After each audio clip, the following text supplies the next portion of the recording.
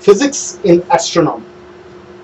Now, astronomy, of course, is a physical science, and therefore it's not a surprise that to interpret the data which we receive by looking at any astronomical object, either through telescope or through radio telescopes, where you're not directly seeing the data but receiving the data at the telescope and then later on analyzing it.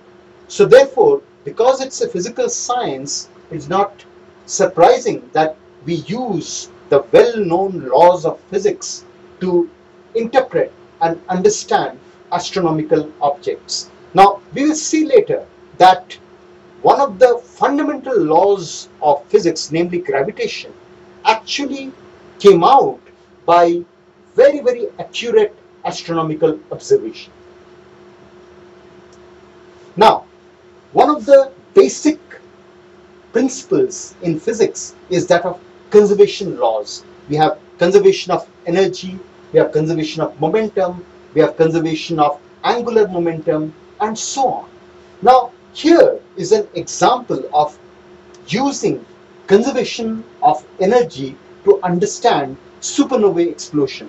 It's well known since the days of crab supernovae observed by the Chinese Buddhist monks way back in 1054 AD, when they first recorded the crab supernovae.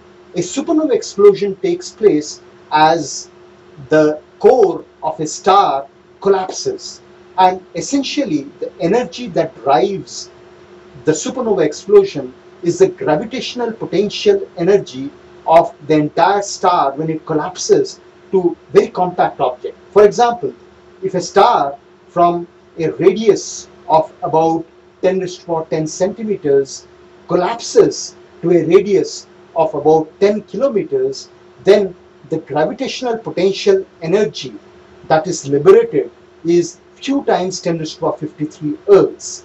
And this energy, since the total energy has to be conserved and the gravitational potential energy has become negative of this, the rest of the energy must be liberated in the form of mechanical energy, which is the kinetic energy of the ejecta of the envelope of the star. So as you can see, when the explosion takes place, about 1% of the energy is transferred to the envelope, and envelope essentially gets blown off, but 99% of the energy are carried away by neutrinos. This was well confirmed by the supernova explosion that took place in the Large Magellanic Cloud in 1987, this event is also called Supernova 1987.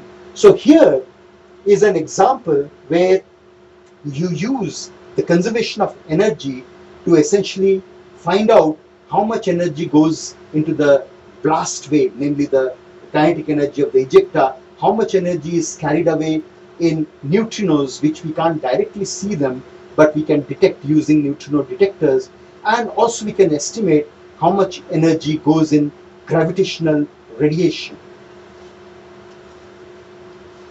So here, as you can see, that the principle of conservation of energy is illustrated by this swinging pendulum.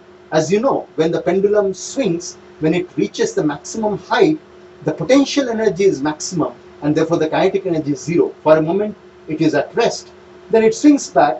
When it comes to the bottommost position, the potential energy is minimum. Because of that, total energy of course is fixed. Therefore at that point it is moving faster. Its kinetic energy, which is half times mass into square root of the velocity, is maximum because its velocity is the highest when the pendulum comes at the minimum. As you can see, the total energy is always fixed, but when the kinetic energy is maximum, potential energy is minimum. When the potential energy is maximum, the kinetic energy is minimum.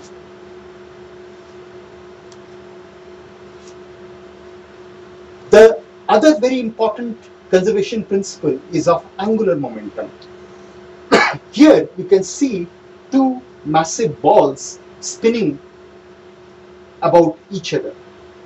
Now, of course, total energy is conserved, but what is conserved is also the angular momentum, which can be essentially written as the moment of inertia times the angular speed of these objects. Very often you would have gone to a science museum where you are asked to sit on a rotating chair, then you are asked to put your arms, you're asked to stretch out your arms and you hold dumbbells, and then the chair on which you are sitting is turned. So initially the chair will be turning at a very low rate, and then you are asked to bring your arms, fists close to your chest. And then you start seeing that the chair starts rotating very fast. The reason is that the angular momentum is conserved. So the moment of inertia I into angular speed is conserved. When your arms were outstretched, the moment of inertia of the total system was very large, and therefore the angular speed was small. But when you bring your arms together, the moment of inertia decreases. But since the angular momentum has to be conserved, the angular speed becomes larger and you start spinning faster. In astronomy, this again happens during the birth of neutron star. We saw the supernova explosion where most of the matter is blasted away in the explosion, but the core of the star collapses. And since it collapses, the original angular momentum is still conserved. So initially the star was rotating with a very small angular speed, but since now the object has collapsed to a radius of about 10 kilometers, so the moment of inertia has become very small. Therefore, to conserve the angular momentum, the neutron star which is formed rotates very fast. And these fast rotating neutron stars we actually observe as pulsars, which we will talk about later. The third conservation principle is the conservation of linear momentum, which says mass times velocity of an object which is not acted upon by a force is always constant. Here in this animation, you are shown the basic principle of conservation of linear momentum. As you can see that a ball, it has some linear momentum. When it strikes, it stops. But because linear momentum is conserved, the ball at the other side goes out with the same speed, illustrating that the linear momentum of the first ball is transferred to the last ball, and that also moves with the same linear velocity because all the masses of these balls are identical. In astronomy, like in everywhere else, linear momentum conservation in the absence of external force always holds good.